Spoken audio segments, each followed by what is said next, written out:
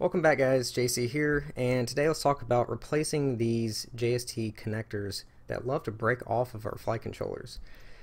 And this doesn't just apply to flight controllers, this is going to apply to everything really. Now I will say what a lot of us do once these connectors break off, we just direct solder our wires right to the pads. You can totally do that if you have a soldering iron with a tip fine enough. Matter of fact, on a lot of my flight controllers, I purposely remove these. I don't break them off. I do use a hot air gun to safely remove them without tearing the pads off, but let's just say you do want to replace the connector and not direct solder wires. So first I'm going to talk about where you can get the new connector. If you know where to get it from, then you can feel free to fast forward through this video. So what I do is you can buy the connector by themselves, but what I do is get the connector and wires at the same time, just because it's so cheap and you never know when you need new wires. So let's talk about the sizes first. So if we go to the SP Racing Evo, just for this example because it uses the most standard connector, this is a JST 1.0 millimeter spacing 4-pin connector. 1.0 is going to be the most common size. Now sometimes you will run into 1.25, which is the same connector used on almost all cameras. Just for example, this is a 1.25 millimeter spacing. Then you have the 1.5 millimeter spacing, which is going to be a larger connector like this. Just to give you an idea, now there are names for JST connectors. There's JST SH, which is going to be the same thing as 1.0 millimeter spacing. Then you have the Pico blade, which is 1.25 millimeter, and then there's ZH, which is the 1.5, which is what we just looked at right here. But like I said, the most common one is going to be SH. So you can just go to eBay and do a search for JST SH 1.00 millimeter, and then how many pins you need.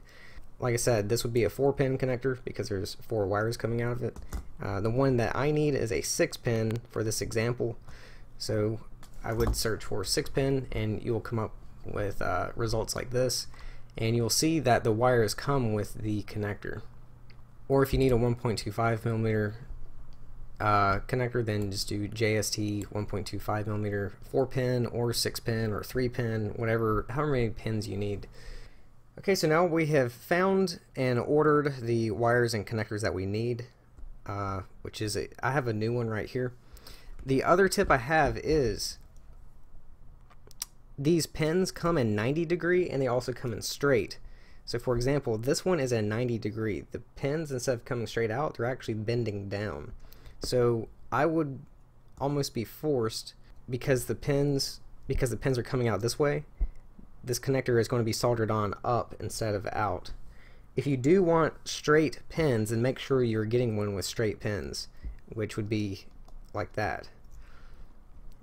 Personally, I actually like the 90 degree because it faces the connector up, so whenever I plug in my harness, the wires aren't coming out and hanging off the edge of my multi-rotor. Next, you may want to get some solder wick. You can get this off of eBay really cheap. Go ahead and heat up your soldering iron, and once it's hot, the point of the solder wick is we're going to remove all the solder off the pads. I'm going to place my flight controller in my helping hand just to hold it still, and now use the solder wick to remove as much solder as we can.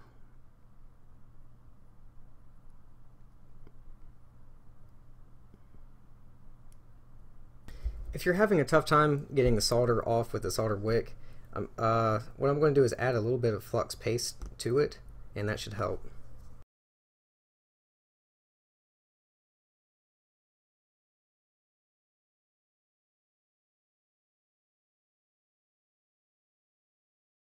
Okay, looking pretty good. Now I'm just going to take some flux cleaner and remover, spray that on, and use a brush to clean everything up.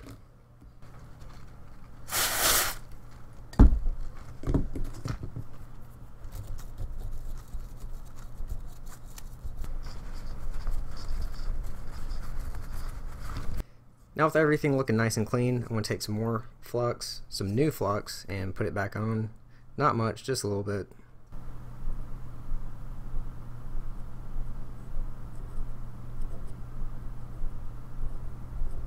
I'm just going to touch it with my soldering iron to kind of heat it up. Get it spread around a little bit.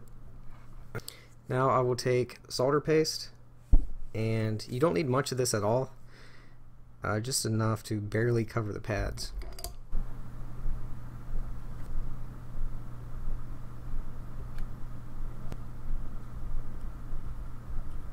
Just remember, you don't want to use too much, because if you do use too much, then once you heat it up, then the pads could short against one another, and that would not be good. I'm going to take my ceramic tweezers and grab the new connector. And you want to hold this in place and keep everything as straight as possible, because as soon as you get your soldering iron close, the solder paste is going to turn into a solid.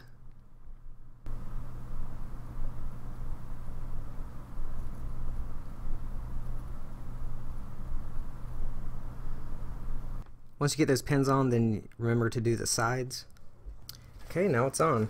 The last step is to take your flux remover, because you do want to remove the flux and any extra soldered paste. I'll use the brush. And there you have it, guys. Repair complete. Just make sure that none of these pads are shorting against one another. Also make sure that you did solder these sides on for that extra support, so it won't break off as easy again.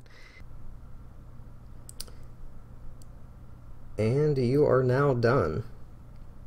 So that does it for this one, guys. Thanks for watching. Check out my repairs playlist for other helpful repairs, as well as my other playlist, and I will see you again soon.